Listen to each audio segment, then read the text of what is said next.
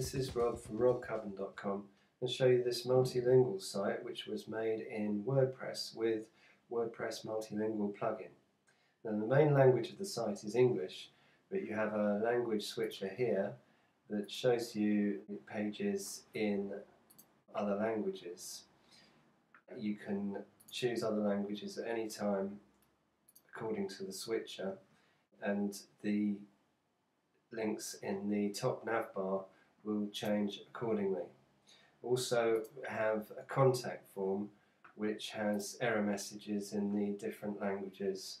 In the back end, the pages are all laid out normally with the English pages down here, but with the multilingual plugin you have the different languages on the right hand side. The pencil icon means that the language is put in. The plus icon means that the language is yet to be entered. So here, for example, we have Chinese, Spanish and Korean, and they actually don't exist on the language switcher, but they would do if the particular page we're looking at has a translation.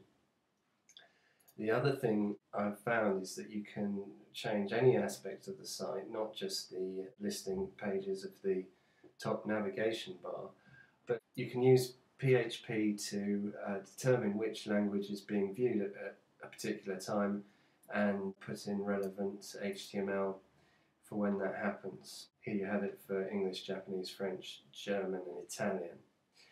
And to list the pages on the top navigation bar is just the simple WordPress command to list pages, and then once you've done that, that works for all the different languages that you have entered in the back end in WordPress.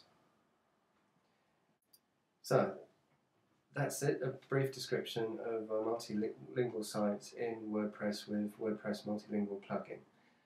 This has been Rob from robcoven.com. I hope you enjoyed that. Thank you very much. Goodbye.